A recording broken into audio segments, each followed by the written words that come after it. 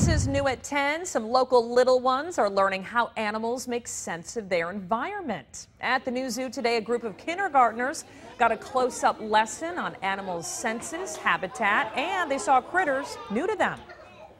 One of the kids just told me this was the very first time she had ever seen a live porcupine and a live armadillo up close and personal, so it's a really great way to help them get connected to the animals and to the zoo.